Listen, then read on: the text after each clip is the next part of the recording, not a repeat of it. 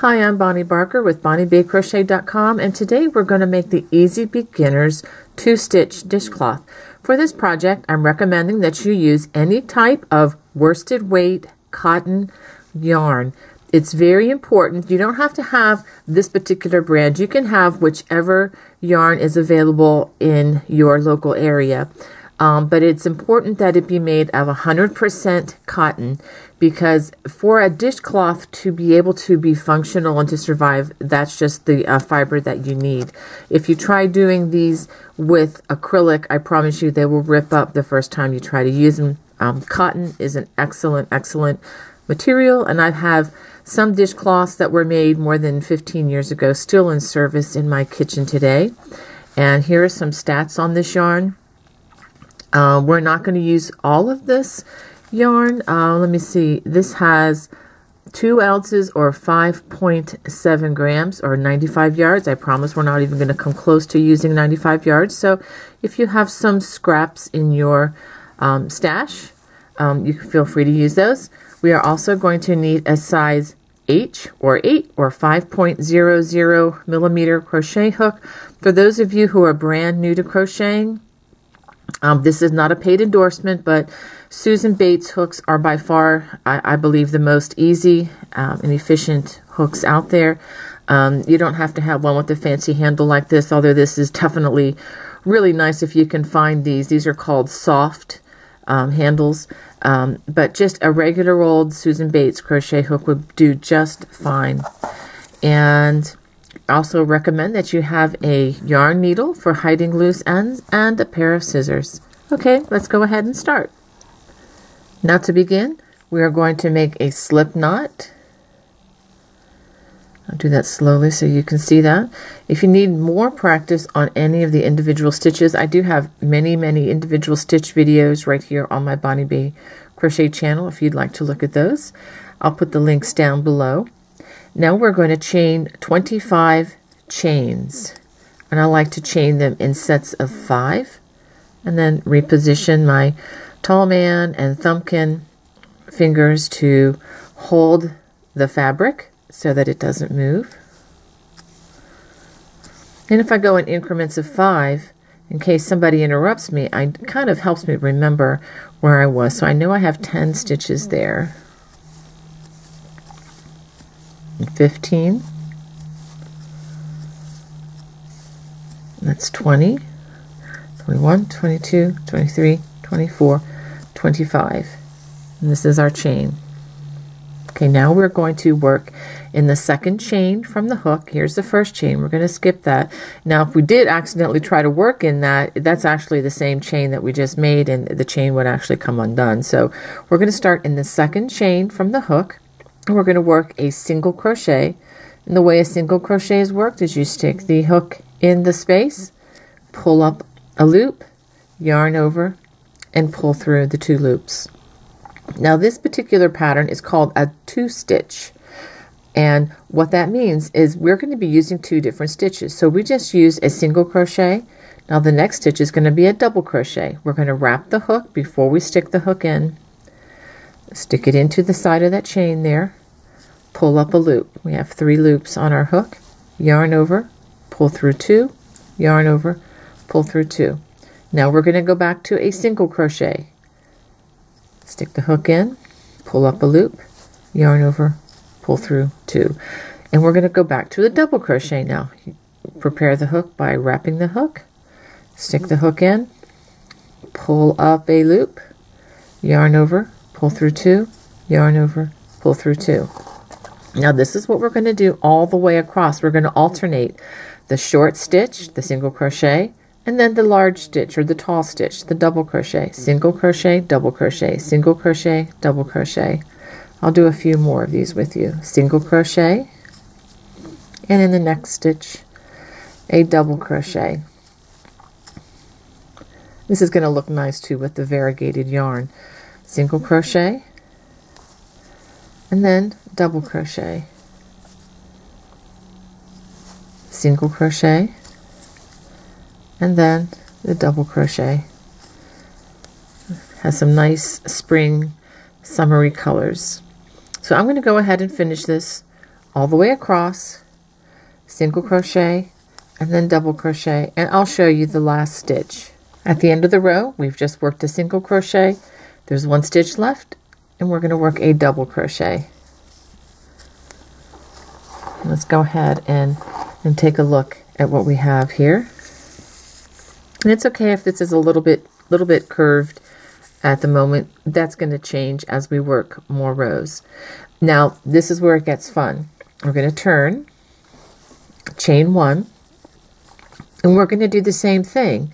We're going to work a single crochet in that first stitch, and notice that when I worked that single crochet, it was on the top of the double crochet. Then we're going to work a double crochet, and that double crochet was on top of the single crochet. So another way to say it is we work a single crochet, or the small stitch, on top of the large stitch, and then a double crochet, which would be a large stitch, the tall stitch, on top of the small stitch. And what happens there is this is going to kind of even out as we go, okay, as far as the height. And you'll see once we get a few rows crocheted that it makes for a very interesting pattern. It's quite different than just crocheting a straight stitch, and I really enjoy the way this one works. So I'll do some more with you. Do a single crochet, making sure that it's on top of that double crochet, and then the double crochet, making sure that it's on top of that single crochet. That's kind of important in order to keep this pattern going. So I'm going to go ahead and work this all the way across. I'm going to be careful that I put the small stitch on top of the large stitch and the large stitch on top of the small stitch. When we get to the last stitch, we're going to work a double crochet in that last single crochet, just like we did in row number 1. Okay, so that you see where that single crochet was there, and I have a double crochet. Now we're going to turn, and the rest of the rows are going to be worked in the exact same manner. We're always going to start with a single crochet. Let's try that again. There we go. Always going to start with a single crochet, and it should be on top of the double crochet, and then we follow that with a double crochet, single crochet, double crochet, single crochet, and double crochet.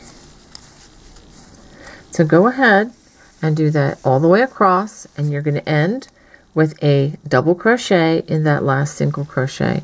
So what I'm going to do is I'm going to go ahead and repeat this until the size of the item is approximately a square, and I'll show you how you can check that. Now that I've finished several rows, I wanted to show you what I have. I am not quite finished yet, but I want to show you how you find out when you're finished, when this becomes a square. The best way to do this is to take one corner and fold it over, and then make a corner over here, so you make a triangle. Okay, so you can see I have a little bit further to go here. That's not quite a square, but once I get to the point where I take corner to corner and this becomes a square, which it is not yet, then I'll know that I have a square. Okay, I've just completed 19 rows, and I can fold this over. I'll show you like this, and I can tell that it is going to be a good square. Now, if you needed more than 19 rows to do that, this is perfectly fine. This is not a tutorial on perfect gauge or anything like this. This is more of a beginner video where we're learning the basics. Okay, now I am going to put a little perimeter round around this to give it some continuity. So I'm going to chain 1, turn, and I'm going to just work single crochet all the way across. Okay, so just don't use any double crochet, just single crochet in each stitch all the way to the corner, and then I'll show you what to do when we get there. Okay, I've just finished working the single crochets all the way across on that top edge. Now I've worked a single crochet in that last stitch. I'm going to give it a chain 1, and I'm going to turn the dishcloth 90 degrees to work along the row ends. And I'm going to put my first single crochet in that same place where the last single crochet was formed.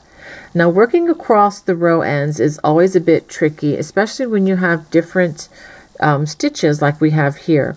And this is the way I'm going to encourage you to do this. We're going to work a single crochet that's worked in that double crochet, work another one a little further down, so we have 2 stitches on that double crochet, 2 single crochets on that double crochet ending, and then I'm going to put 1 in that single crochet stitch, which was the last stitch of that row.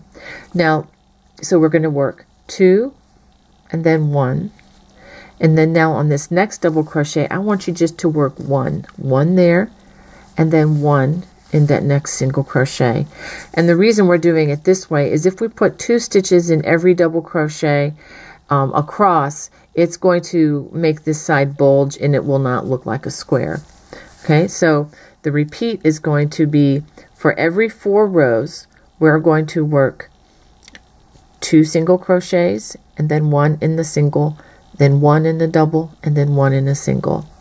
I'll work this row with you so it's not too confusing. So 2 single crochets in that next double crochet, and then 1 in the single, and then 1 in that double crochet, and then 1 in the single.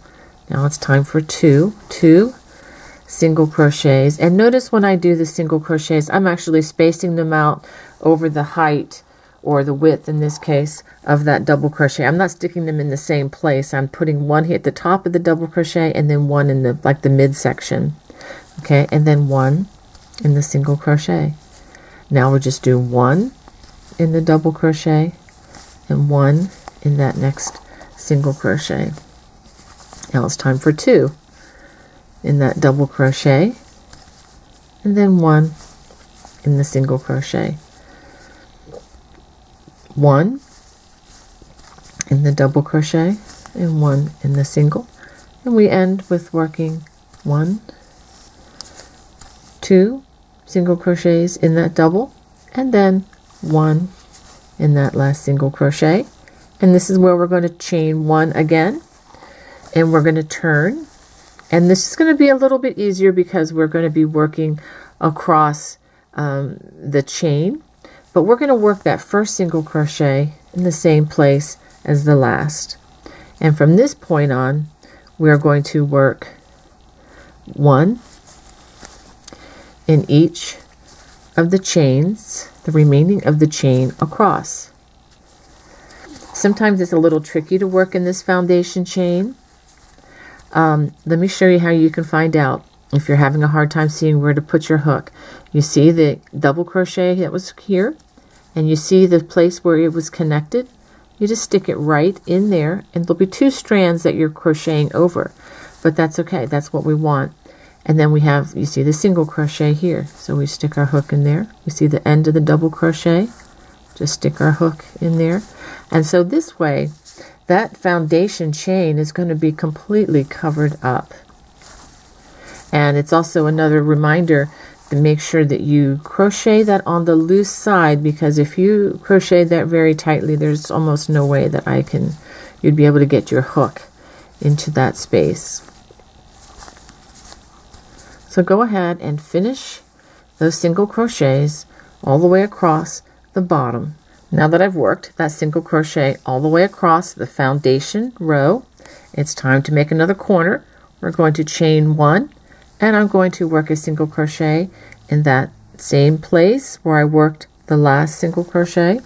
Now there's this strand here that was at the very beginning, and we're going to need to hide that loose strand, and I'm going to show you how you can do that with a yarn needle in just a minute, but I'll show you another quick hack if you want to call it that. And here we go.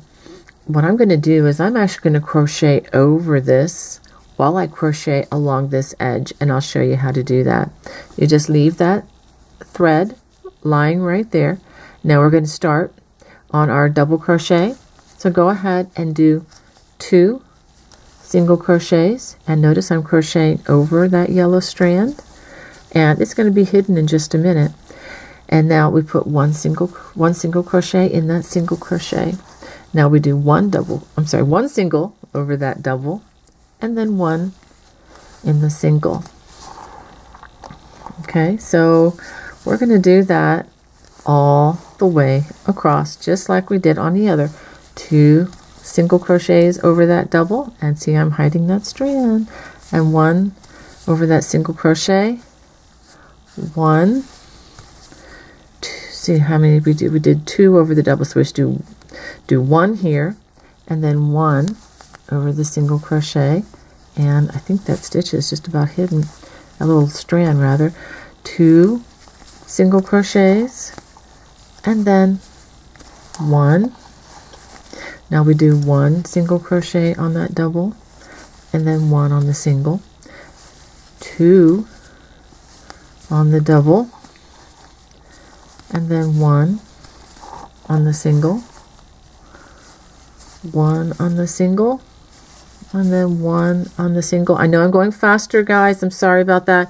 If I ever am going too fast, just click on the bottom of the screen right about here for the right-handed. It'll be on this side for the left-handed video. There's a little button that you can push. It looks like a little gear. It's a little circle, like a little gear head thing. If you click that, you can choose which speed to slow me down or speed me up if I'm getting too boring for you. It's kind of a cool little thing.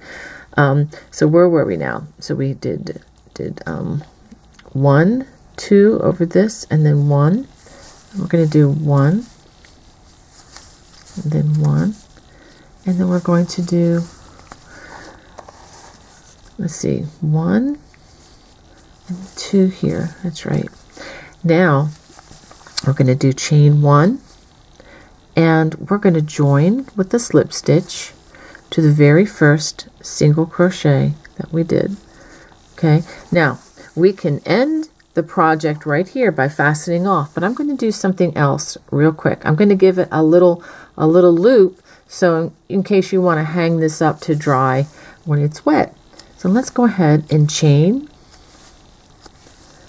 6, 7, 8, 9, 10. We're going to crochet 10 chains, then I'm going to come around, and I'm going to go ahead and just make a little slip stitch right there, and I'm going to pull it kind of tight. I'm going to give it a loop. Go ahead, chain, and I pulled it kind of tight there. Now we're going to fasten off. We're going to leave a nice generous strand just like this. Make sure that this is really pulled tightly, okay, because you don't want this to come undone. Now I'm going to thread this loose thread into this, and the goal here is I'm going to try to hide this as best I can. I'm going to go ahead and put this to the back and pull it down, because I don't want this to be the main thing that people stare at.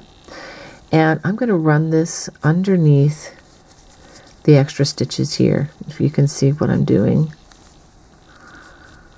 I'm running it underneath the single crochets that we just crocheted along the side.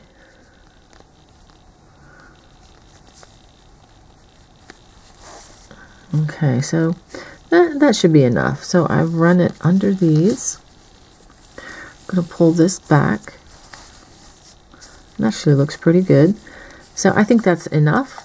And I'm going to go ahead and clip this, but I'm going to be very careful that I do not cut my crochet stitches. And I think that is pretty well hidden. And go ahead and stretch this out a bit. And we are done. This is our Easy Beginners 2-stitch dishcloth. And I thank you for joining me. If you like this project, please hit that little bell and subscribe, if you will. Hit the little subscribe button so you don't miss any more of the new offerings that I'll be having come your way. God bless everybody. Bye-bye.